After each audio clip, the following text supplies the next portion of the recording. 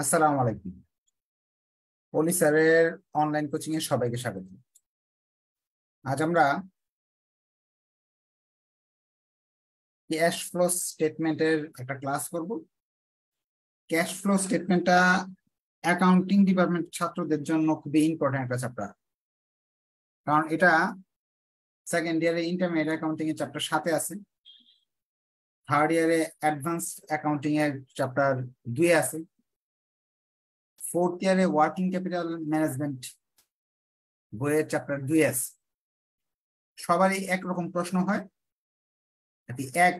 এই চ্যাপ্টারের যেই এখানে যে অঙ্কগুলো আছে, যেমন এখানে কয়টা অঙ্ক আছে, টোটাল বেসিক অঙ্ক আছে 7টা। এই 7টা অঙ্ক করলেই আপনি সেকেন্ড ইয়ারে যদি ছাত্র হয়ে থাকেন, 7টা অঙ্ক করার পরে আপনি সেকেন্ড ইয়ারের বইয়ের যত অঙ্ক আছে সেগুলো করলে একটা ফাইনাল ইয়ার পর্যন্ত চলবে। অর্থাৎ এই একটা চ্যাপ্টার যদি আপনি ভালো করে করেন তাহলে সেকেন্ড ইয়ার থেকে ফাইনাল ইয়ার পর্যন্ত প্রতি বইতেই 10 নাম্বার করে পাচ্ছেন, এবং প্রতি বছর এই মোটামুটি এখান থেকে একটা কোয়েশ্চেন হয়। আর এই চ্যাপ্টার পড়ার আরেকটা মজার বিষয় হলো, এই চ্যাপ্টারের অঙ্ক ভুল হলেও নাম্বার পাওয়া যায়, এবং আপনি অঙ্কটা যদি না ভুলও করেন, মেলানোর একটা কৌশল আসে, শর্টকাট বা একটা আপনার শর্টকাট কৌশল আছে, যে কৌশল ব্যবহার করে ভুল অঙ্কটা আপনি পরীক্ষা হলে মিলে আসতে পারবেন এবং ভুলটা আপনি ধরতে পারবেন। সেটা আমরা আজকের ক্লাস না, অন্য একটা ক্লাসে শিখবো, হয়তো তৃতীয় বা দ্বিতীয় ক্লাসে। ক্লাস শুরু করে দিই। ক্যাশ ফ্লো বিষয়টা কি আগে একটু সেটা নিয়ে আলোচনা করে নিই। ক্যাশ ফ্লো হলো প্রতিটা পাবলিক এবং প্রাইভেট কোম্পানির জন্য করা বাধ্যতামূলক, অর্থাৎ নগদ প্রবাহ, কত টাকা কোম্পানিতে আসলো, কিভাবে আসলো এবং সেটা কিভাবে আপনি খরচ করছেন, সেটার একটা সারসংক্ষেপ হলো ক্যাশ ফ্লো। এখন এই আপনার প্রবলেম একে বলতেছে comparative balance sheet of A for প্রাণ লিমিটেড আর রিপ্রেজেন্টেড বিলো। তুলনামূলক একটা ব্যালেন্স শিট দেওয়া আছে প্রাণ কোম্পানির, যেটা আপনার তুলনামূলক বলতে 2টা সাল আছে। প্রাণ কোম্পানি লিখে উপরে ব্যালেন্স শিট 2টা সাল আছে, একটা 14 সাল, একটা 13 সাল হবে, এটা 15 সাল দেওয়া না, এটা হবে হলো আপনার 13 সাল, 15 হবে না, একটু ঠিক করে নেন সবাই, 15 জায়গায় 13 লিখে নেন। হ্যাঁ, এটা 13 সাল, 2টা সাল দেওয়া আছে, একটা 14 সাল, একটা 2013 সাল।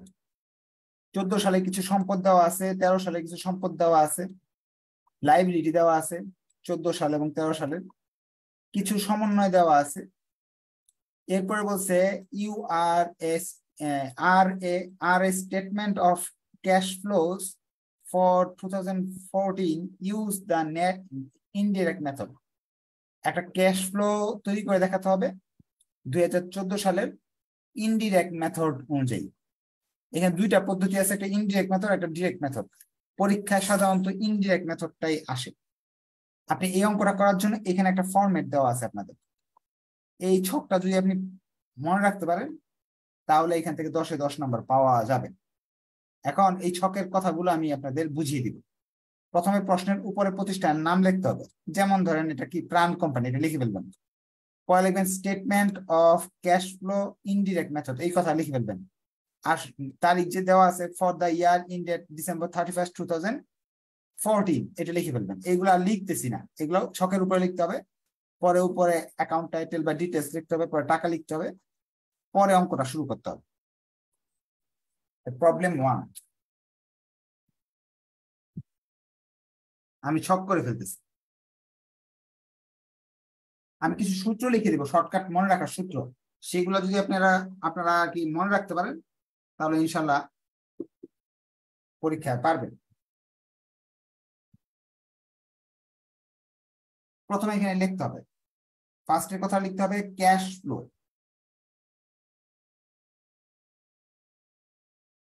ফ্রম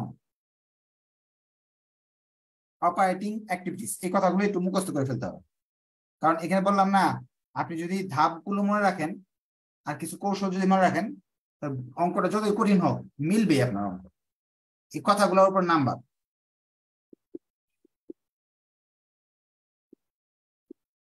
দেখবেন cash flow from operating activities, টাকাটা আসা যাওয়ার তিনটা ওয়ে আছে। আপনার নগদ টাকা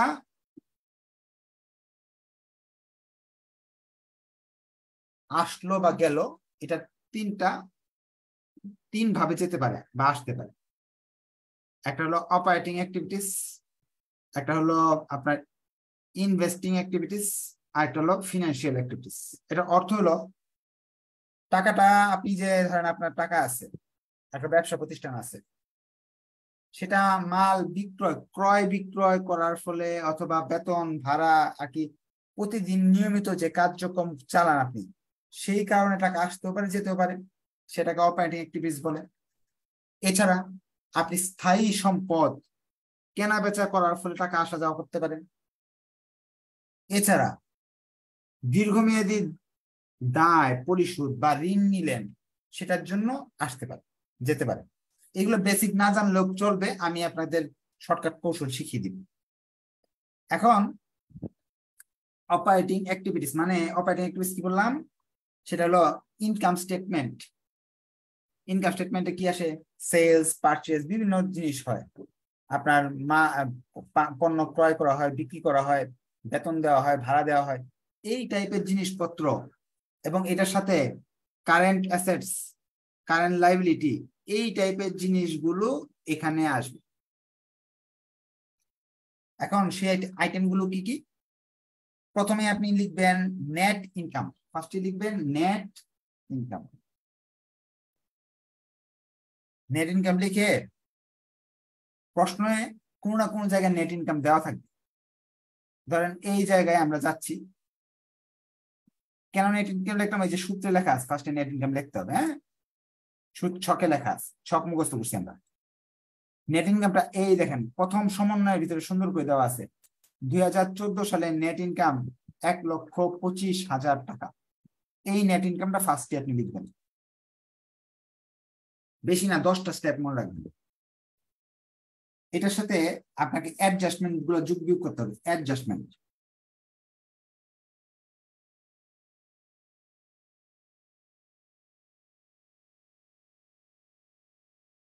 এখানে আরো লম্বা কথা ইচ্ছা করে লিখতে পারেন, অ্যাডজাস্টমেন্ট লেখলেও চলবে। সমন্বয় গুলো যোগ বিয়োগ করতে হবে। সমন্বয়ের ভিতরে অনেক আইটেম আছে, আমি আপনাকে শর্টকাট ফরম্যাট বলতেছি। সমন্বয়ের জন্য এই কথাগুলো মনে রাখবেন, বেশি কথা না। এইখানে যেগুলো লিখে দিছি, সমন্বয়ের হাজার হাজার আইটেম থেকে এই কথাগুলো আপনার মনে রাখলে চলবে। অনেক কথা আছে, কিন্তু এর মাঝে এই কথাগুলো মনে রাখলে হবে। এইগুলা আপনার দেখতে একটু ভয় করলেও সমস্যা নাই, আমি শর্টকাট বুদ্ধি বলে দিতেছি। প্রথমেই অবচয় নিয়ে আসতে হবে, ডিপ্রিসিয়েশন, ডিপ্লেশন, অ্যামোর্টাইজেশন, অবচয় সম্পর্কিত জিনিসপত্র নিয়ে আসতে হবে। এগুলোর ব্যাখ্যা কিন্তু আমরা নেক্সট ক্লাসে করবো। আজকে হলো শর্টকাট পদ্ধতিতে মিলানোর পদ্ধতি শিখবো। ডিপ্রিসিয়েশন কোনো না কোনো জায়গায় দেওয়া থাকবে প্রশ্নে, দেওয়া না থাকলে বের করা যায়। দেখেন 5 নাম্বার সমন্বয় লেখা আছে, ডিপ্রিসিয়েশন এক্সপেন্স ওয়াজ টাকা 24,000। এই জিনিসটা আপনাকে আনতে হবে। ডিপ্রিসিয়েশন প্রশ্নে দেওয়া আছে 24,000।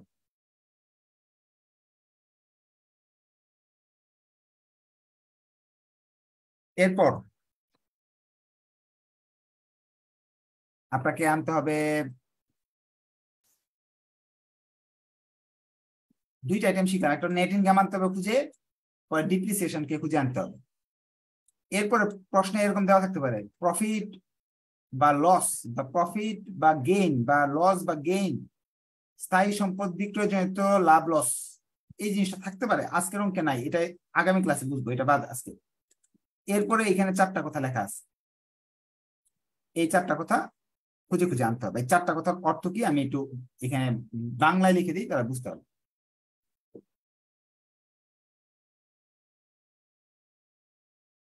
সম্পদ, চলতি সম্পদ বা সম্পদ। আপনাদের কাছে একটা প্রশ্ন, সম্পদ যদি আসে, আসে মানে প্লাস হয়, তাহলে টাকা আসবে নাকি যাবে বলেন তো? যদি আপনার কাছে আপনার ভাগ্যে সম্পদ আসে বা সম্পদ অর্জন করতে হয়, তার নগদ টাকা আসবে না চলে যাবে? একজন লিখছে চলে যাবে, থ্যাংক ইউ। ক্যাশ চলে যাবে। আপনি যদি সম্পদকে অর্জন করতে চান নগদ টাকা তো অবশ্যই যাবে।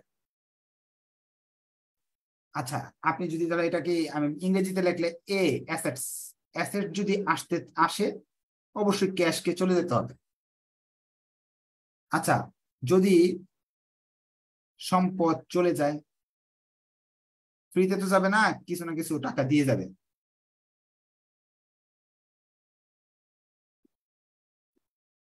কমলে মানে কি মাইনাস, তাহলে ক্যাশ কি হবে? মাইনাস হবে। অর্থাৎ অ্যাসেট মাইনাস হলে নগদ টাকাও মাইনাস হবে। প্রথম কথা বুঝতে পারলাম যে সম্পদ আসে, যেমন আপনি একটা বিল্ডিং কিনতেছেন বা জমি কিনতেছেন, টাকা তাহলে আসবে না যাবে? টাকা চলে যাবে। জমিটা যদি বিক্রি করে দেন টাকা আসবে। তাহলে বুঝলাম কি সম্পদ আসলে ক্যাশ কমে, সম্পদ গেলে ক্যাশ বাড়ে। এখানে কারেন্ট অ্যাসেট এবং কারেন্ট লাইবিলিটি আসবে, মনে রাখবেন। অপারেটিং অ্যাক্টিভিটিস বলতে কারেন্ট অ্যাসেটস কারেন্ট লাইবিলিটি আসবে। কারেন্ট অ্যাসেটস, কারেন্ট অ্যাসেটস কি আছে অঙ্কে যায় খুঁজি আমরা। এটা কোথায় পাবো? এই জায়গায় পাবো। কারেন্ট অ্যাসেটস গুলো এই জায়গায় পাবো। ক্যাশকে বাদ দিব, কারণ ক্যাশ আমাদের ক্যাশ দিয়ে ক্যাশ সবার শেষে আনতে হবে, নগদ টাকা। অ্যাকাউন্ট রিসিভেবল হলো কারেন্ট অ্যাসেটস, চলতি সম্পদ। এগুলো লেখা আছে অ্যাসেট না। গত বছর, এটা কিন্তু গত বছর 2013 সাল, গত বছরে 76,000 টাকা ছিল কারেন্ট অ্যাকাউন্ট রিসিভেবল। 85,000 টাকা এই বছর,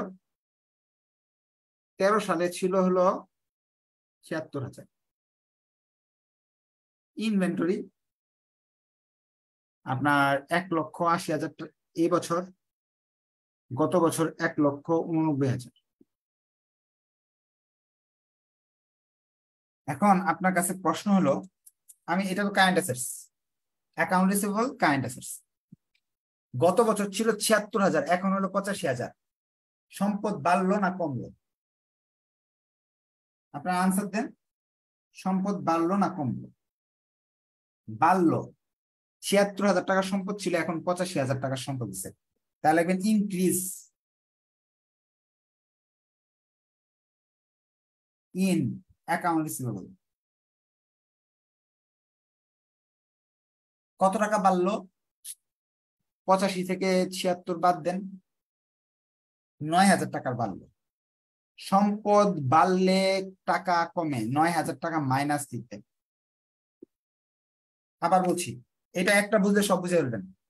গত বছর 76,000 টাকার সম্পদ আছিল, ধরে নেন আপনার মানুষের কাছে 76,000 পাইতেন, এখন পান 85,000, 9,000 টাকার সম্পদ বেড়ে গেছে। এখানে লিখছি সম্পদ আসলে বা সম্পদ বাড়লে, সম্পদ বৃদ্ধি, টাকা কমে যায়। তাহলে এই জন্য টাকা, এটা টাকার হিসাব, এই জন্য মাইনাস লিখছি। ইনভেন্টরিটা দেখেন তো, গত বছর ছিল 1,89,000, এখন 1,80,000। এবার কি কমছে কমেন্টে আপনারা লিখেন। এবার কি কমছে? কত টাকার কমছে? 9,000 কমে গেছে। কিন্তু সম্পদ কমলে লিখবেন ডিক্রিজ।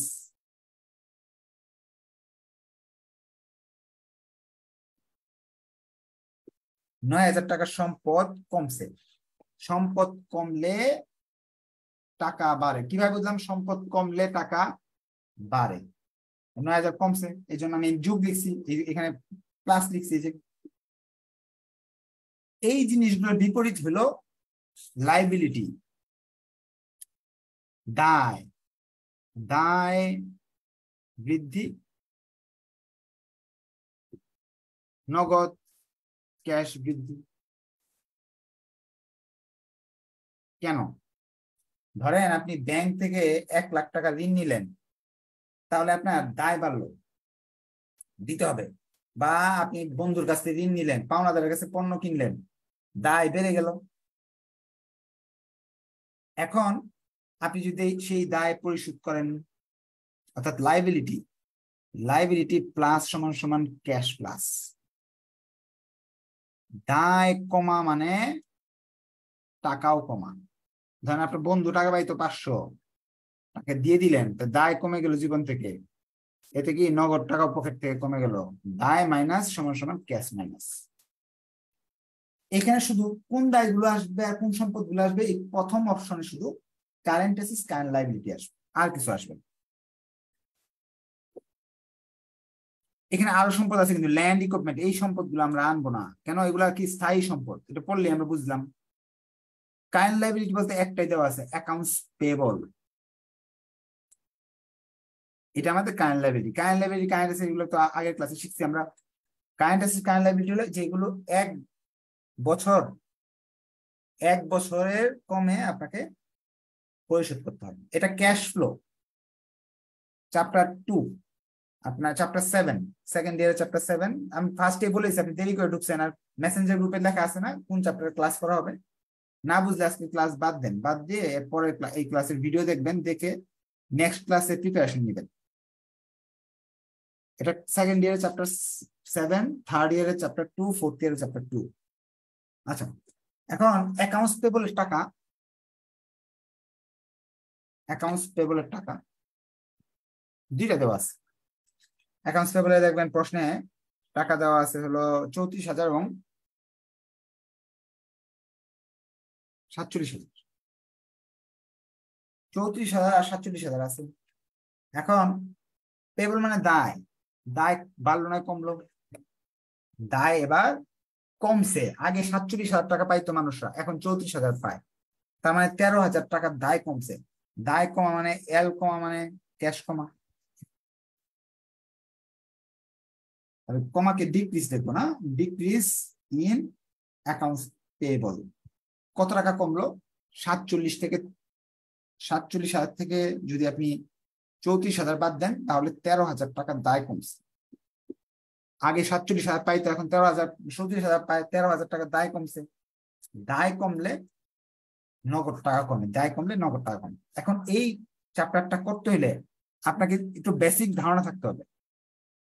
কি ধারণা থাকতে হবে, কোনগুলো কারেন্ট অ্যাসেটস কোনগুলো কারেন্ট লায়াবিলিটি। যদি না জানেন কোনো সমস্যা নেই, কারেন্ট অ্যাসেটস কারেন্ট লায়াবিলিটি জানার জন্য একটা লিস্ট দেওয়া আছে, আমরা ফার্স্ট ইয়ার থেকে পড়ে আসছি, হ্যাঁ, বা ফিনান্সিয়াল স্টেটমেন্ট করার সময় করে আসছি, তারপরেও করতে করতে অভ্যাস হয়ে যাবে। এই দুইটা হলো চলতি সম্পদ, যেহেতু এক বছরের ভিতরে এটা টাকা দিতে হবে, আর এই অ্যাকাউন্টস পেবল মানে পাওনাদার, এক বছরে টাকা দিতে হবে, এটা হলো কারেন্ট লায়াবিলিটি। আর এই টাকাগুলো আমরা এক বছরের মাঝে পাবো, আমাদের কাজ শেষ। প্রথম অপশনে কি কি শিখলাম, অপারেটিং অ্যাক্টিভিটিসে কি কি শিখলাম, 1 নাম্বার শিখলাম নেট, 1 নাম্বার স্টেপ এটা আসবে, 2 নাম্বার স্টেপ ডিপ্রিসিয়েশন আসবে, 3 নাম্বার স্টেপে কারেন্ট অ্যাসেট আসবে, 4 নাম্বার স্টেপে শিখতে পারলাম কারেন্ট লায়াবিলিটি আসবে। আপনারা এগুলো নোট করে রাখেন, তাহলে এটার ভিতরে 4 ধরনের জিনিস আসে। যোগ বিয়োগ করলে এখানে টাকা আসতেছে 11,000, উপরের টাকার সঙ্গে এই টাকা যোগ করব, যোগ করলে আমাদের 1,36,000 টাকা আসতেছে। এই 1,36,000 টাকাকে আমরা বলবো, এটা একটা নাম আছে, নামগুলো কিন্তু ইম্পর্টেন্ট, নেট ক্যাশ প্রোভাইডেড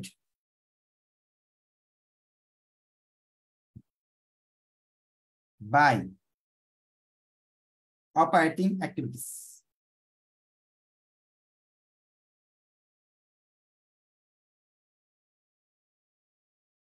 এটা লিখতে হবে কি, আপনি ব্যবসাটা পরিচালন করার পর এই টাকাটা নগদ ছিল। এখন 2 নাম্বার স্টেপে, এটা ছিল আমাদের স্টেপ 1, 2 নাম্বার স্টেপে আমরা বিনিয়োগ সংক্রান্ত জিনিসপত্র নিয়ে আলোচনা করব। এটা ধরেন এ, এটা হলো বি।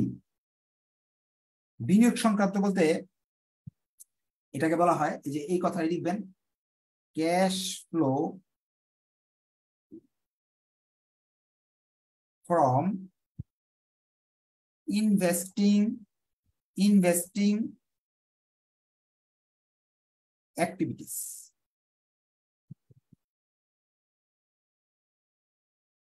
এখানে কি আসে, স্থায়ী সম্পদের ক্রয় বিক্রয় সংক্রান্ত জিনিস আসে।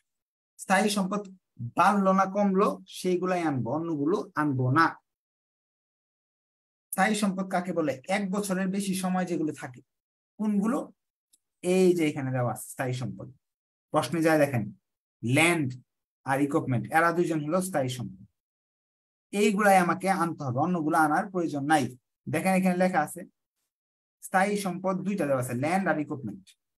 যে ল্যান্ড আছে আর ইকুইপমেন্ট আছে, এগুলো কত কত টাকা দেওয়া আছে। একটা দেওয়া আছে ল্যান্ডের, দেওয়া আছে ল্যান্ড এখানে দেওয়া আছে 1,00,000, ওইখানে দেওয়া আছে 75,000।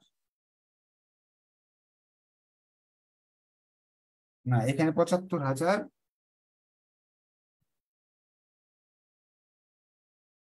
এখানে দেওয়া আছে 1,00,000। আর ইকুইপমেন্ট এখানে দেওয়া আছে 2,60,000, এদিকে দেওয়া আছে 2,00,000। নতুন কোন রুল শিখাচ্ছি না, সম্পদের রুলটা পড়লেই হচ্ছে। ল্যান্ড একটু চিন্তা করে দেখেন, প্রথমে 1,00,000 টাকার জমি ছিল 2013 সালে, এখন 75,000 টাকার জমি আছে। এটার অর্থ কি? এটার অর্থ হলো 25,000 টাকার জমি আপনি বিক্রি করে দিচ্ছেন, নাহলে কমলো কিভাবে? সম্পদ কমলে টাকা বাড়ে, তাহলে সম্পদ কমছে কেন? নিশ্চয়ই বিক্রি করছেন, বিক্রি করলে সম্পদ কমে, তাহলে লিখবেন সেলস। ডিক্রিজ লিখবেন এখানে, ডিক্রিজ না লিখে কমলে লিখবেন সেলস। সেলস অফ ল্যান্ড কয় টাকার কমছে? 25,000 টাকার কমছে। 25,000 টাকা যুগ না বিয়োগ লিখবেন? যুগ লিখবেন কেন? সম্পদ, সম্পদ মাইনাস হলে টাকা, টাকা প্লাস, ক্যাশ প্লাস, এ মাইনাস ক্যাশ প্লাস। এই জন্য 25,000 কি করলাম, এখানে প্লাস লিখলাম। ইকুইপমেন্ট 2,60,000 এখন আছে, আগে ছিল 2,00,000। বাড়লো কিভাবে? কিনছেন নিশ্চয়ই। সম্পদ বাড়লে মানে এ প্লাস মানে সি মাইনাস। বাড়লো কিভাবে? পারচেজ, কিনছেন অবশ্যই। বাড়লে এখানে ইনক্রিজ লিখতাম এই অপশনে, কিন্তু এখানে লিখতে হবে পারচেজ।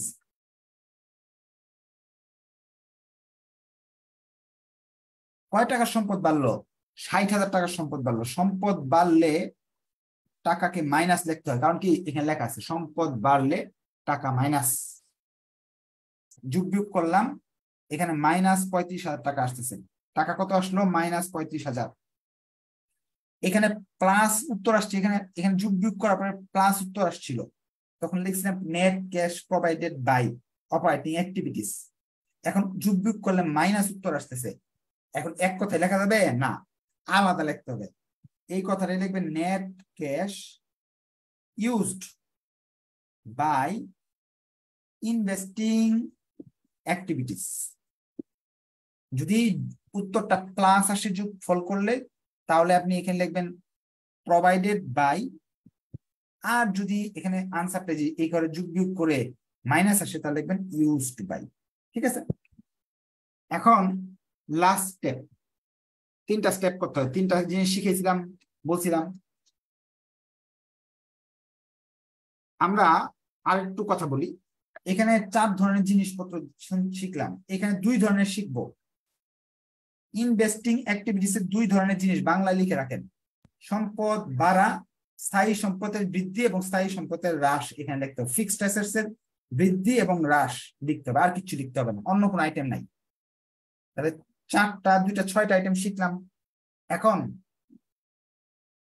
সি নাম্বার পার্টে আমরা করব ক্যাশ ফ্লো ফ্রম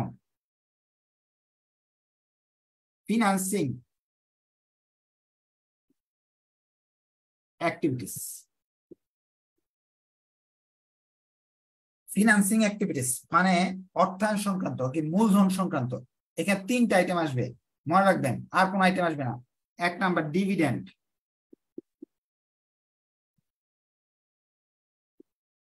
ডিভিডেন্ডটা প্রশ্নে দেওয়া থাকবে। ডিভিডেন্ড দিলে টাকা কমে, আমরা বুঝতেছি। ডিভিডেন্ড দিলে কি হয়? টাকা কমে। কই দেওয়া থাকবে? এই যে সমন্বয়ের ভিতরে দেওয়া থাকবে ডিভিডেন্ড। ডিভিডেন্ড 2 নাম্বারে দেখি, 2 নাম্বার সমন্বয়টা পড়ি। ক্যাশ ডিভিডেন্ড 60,000 টাকা লেখা আছে, 60,000। এটা ভুল আছে, 60,000 টাকা। ক্যাশ ডিভিডেন্ড কত? 60,000 টাকা। এই 60,000 টাকা আপনাকে লিখতে হবে। Cash dividend 60,000। ডিভিডেন্ড দিলে টাকা কমে। এরপর বন্ড এবং ক্যাপিটাল, 2টা জিনিস আসবে। একটা হলো বন্ড, বন্ড, আর একটা হলো ক্যাপিটাল। কমন স্টক এই দুইটা জিনিস আসবে প্রশ্নে যায়। বন্ড এবং কমন স্টককে খুঁজে বের করবেন। যেমন বন্ড দেখেন দুইটা দেওয়া আছে, বন্ড লেখা আছে 2014 আর 2013, 1,50,000 2,00,000। Common stock 2,14,000 1,64,000।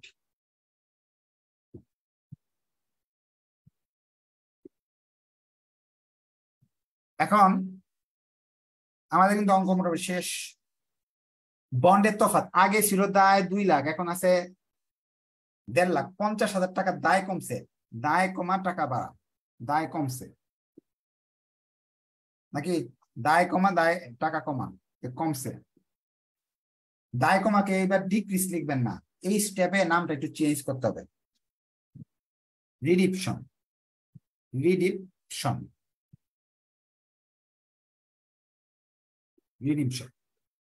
দায় কমলে কি বল, রিডিপশন লিখবো বা ডিক্রিজ লিখলে হবে। কমন স্টক আগে ছিল 1,64,000, এখন 2,14,000 বাড়ছে। দায় বাড়া টাকা বাড়া, কয় টাকা বাড়ছে? বাড়ছে হলো 50,000 টাকা। এটা থেকে বাদ দিলে 50,000 টাকা থাকে। কমন স্টক বাড়লে ইনক্রিজ না লিখে এখানে লিখতে হবে ইস্যু। এই শব্দগুলো আর কি একটু ব্যতিক্রম, বাড়া কমাটা, ইস্যু, কমন স্টক, এগুলো নিয়ে আরো বিস্তারিত আলোচনা হবে। এক ক্লাসে তো সব ডিটেলস বলা যাবে না। তাহলে আসতেছে -60,000। মাইনাস আনসার আসলে কি লিখতে হয়? ইউজ লিখতে হয়। নেট ক্যাশ ইউজড বাই কি অ্যাক্টিভিটিস? এটা ফিনান্সিং অ্যাক্টিভিটিস লিখলাম। এখানে 3টা স্টেপ শিখলাম। এখানে 3টা জিনিস আসে, ডিভিডেন্ড, বন্ড, কমন স্টক। এখানে 4টা, এখানে 2টা, 6টা, আর 3টা কত হলো? 9টা জিনিস আমরা শিখলাম। যোগ বিয়োগ করার পর এই যে এটার সাথে এটা বিয়োগ করব, এটাও বিয়োগ করব, টাকা থাকবে হলো 41,000। এই যে টাকাটা, এটার নাম দিতে হবে আপনাকে, 41,000 টাকার নাম দিতে হবে নেট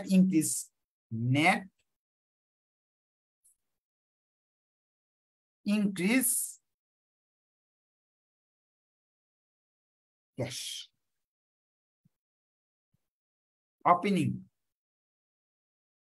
ওপেনিং ব্যালেন্স যেটা আছে প্রশ্নে দেওয়া থাকবে,